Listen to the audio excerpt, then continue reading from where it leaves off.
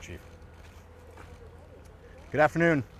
I'm Captain Jamie Frederick with the 1st Coast Guard District Response Department, which oversees search and rescue operations under Rear Admiral John Mauger, the 1st Coast Guard District Commander. I'll provide a brief recap of our coordinated search efforts for the 21-foot submersible with 5 people on board, along with providing an update on current search efforts and plans for the next 24 hours. On behalf of all the men and women of the United States Coast Guard and our search partners, we offer our most heartfelt thoughts and prayers for the 5 crew members, their families, and their loved ones. Our crews are working around the clock to ensure that we are doing everything possible to locate the Titan and the 5 crew members.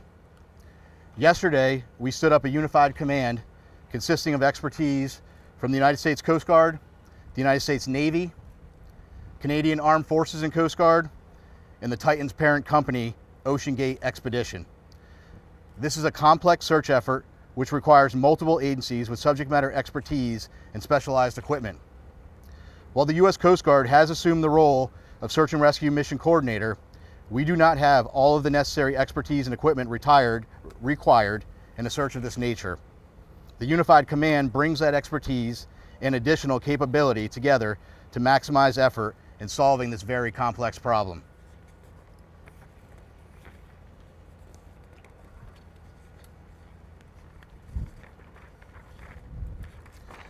And we're out of order here.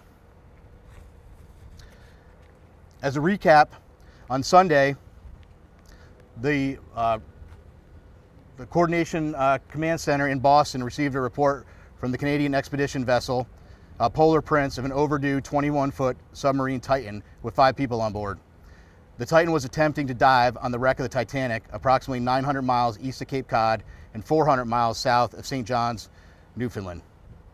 Approximately 1 hour and 45 minutes into the scheduled dive, the Polar Prince lost all communication with the Titan. The Polar Prince conducted an initial search and then requested Coast Guard assistance. The U.S. Coast Guard in Boston assumed the responsibility of search and rescue mission coordinator and immediately launched search assets. Since Sunday, the Coast Guard has coordinated search efforts with the U.S. and Canadian Coast Guard, Air National Guard aircraft, and the Polar Prince, which have searched a combined 7,600 square miles, an area larger than the state of Connecticut. These search efforts have focused on both surface, with C-130 aircraft searching by sight and with radar, and subsurface, with P-3 aircraft were able to drop and monitor sonar buoys. To date, those search efforts have not yielded any results. Search efforts have continued through last night and today. Today, the vessel Deep Energy, a 194-meter pipe-laying vessel, arrived on scene with underwater ROV capability. They have rendezvoused with the vessel Polar Prince and commenced an ROV dive at the last known of the position of the Titan and the approximate position of the Titanic wreck. That operation is currently ongoing. Additionally, a Canadian P-3 aircraft is currently conducting a 6-hour search of the area, and several C-130 aircraft and another P-3 are scheduled to fly this afternoon and this evening. The Canadian Coast Guard cutter, or vessel, John Capt, is scheduled to arrive later this evening, and several other Canadian Coast Guard vessels and the Coast Guard cutter Sycamore are en route. Additionally, the U.S. Coast Guard has the U.S. Navy's SUPSAL, Supervisor of Salvage and Diving Command, is working with U.S. Transportation Command to bring additional assets to the search area. These more capable assets will be staged out of St. John's for further transport to the search area. There are also several private vessels, research vessels with ROV capabilities that are making preparations to join the efforts. So I want to reiterate, this is a very complex search, and the unified team is working around the clock to bring all available assets and expertise to bear as quickly as possible in an effort to solve this very complex problem. We'll continue to provide updates as they become available. And again, our thoughts and prayers are with the crew and the families and their loved ones. We will provide unwavering effort as we continue the search. And I think at this time we'll open it up and take a few questions. Chief, can you try that for me?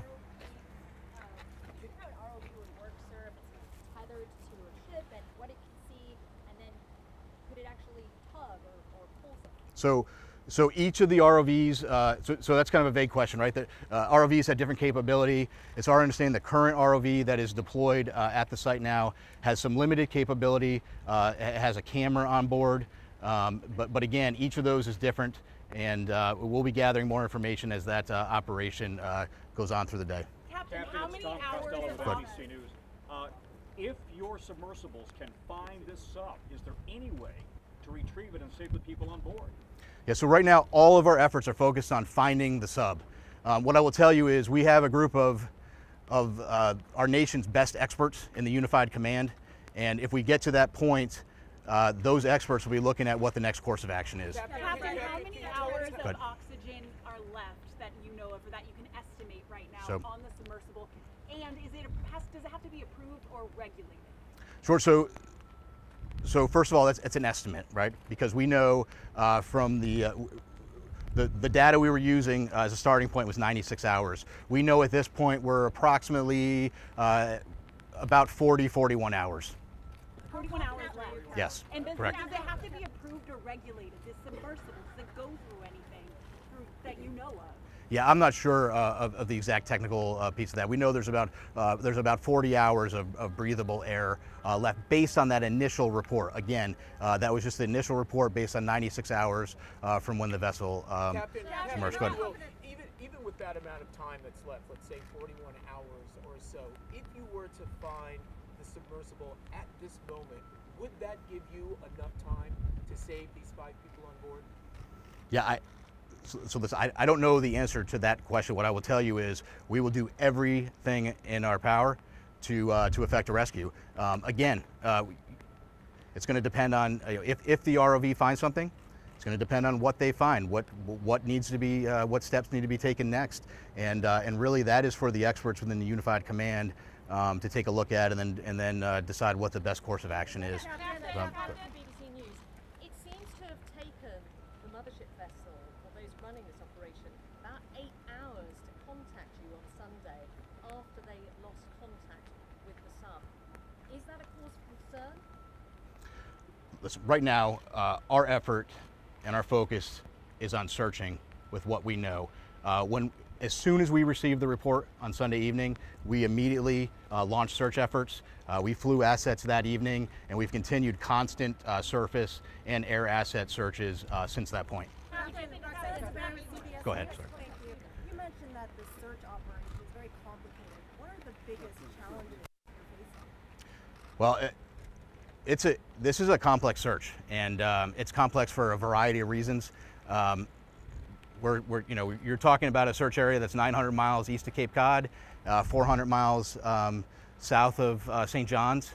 So logistically speaking, it's hard to bring assets to bear. It takes time, it takes coordination. And then we're dealing with, two pieces of, you're dealing with a surface search and a subsurface search, and frankly, that makes it an incredibly complex operation.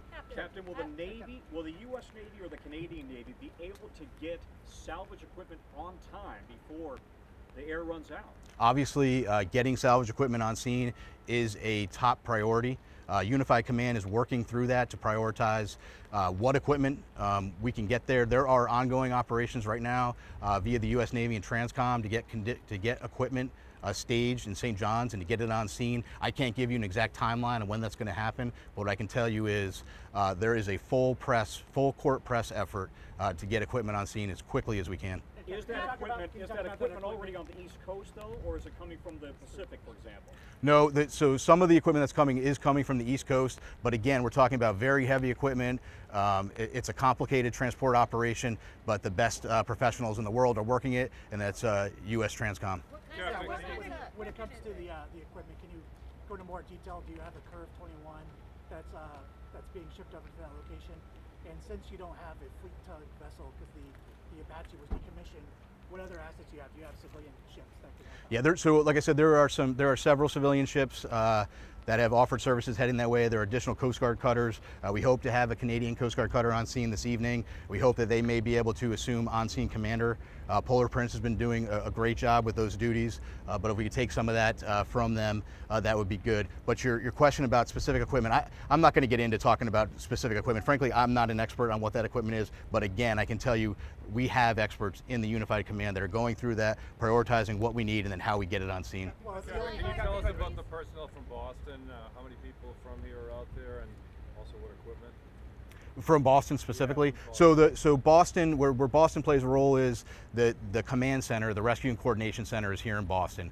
The aircraft that are coming from different locations, but the command structure is being worked out of Boston. And I think we have time for 2 more questions. In all your years of experience, just how unique is this? Has the Coast Guard ever had to deal with anything like this? Well, I don't want to speak about if the Coast Guard has ever. I would tell you it's a unique operation. It's a challenging operation, but right now we're focused on putting everything we can at it and searching as hard as we can and getting the assets out there as quickly as we can. And so the private companies, the other assets that are rushing to the area, what sort of assets do they have? Do they have ROVs? Do they have similar technology to OceanGate? Do they have... Yeah, there are some additional assets with ROVs. There is one asset that is working to get on scene with a decompression chamber. So those are all pieces that are coming together, and we're working those logistical challenges to get them there. And I think we'll take one more. Is a deep sea rescue a realistic prospect? What would that look like? Well, I can't tell you exactly what it would look like. I would tell you that we are out there, we're searching. We wouldn't be doing this. We wouldn't be searching and putting all effort out there. I think that, if the sub is located, that's a question that then the experts need to look at what is the best course of action for recovering the sub. But I think it's going to depend on that particular situation and if we encounter that. Sir, is it true that the British offered assistance and they were told we don't need your assistance at this point? No, I'm not aware of that. Again, what I would tell you though is that the Unified Command is working through prioritizing. We know that there's equipment out there that can be brought to the scene. The Unified Command is working through prioritizing what equipment we need and then how we get it there. And the French are also responding to the ship as well? Yes, that's my understanding, correct. And I think we're going to wrap it there. So, yep, thank you.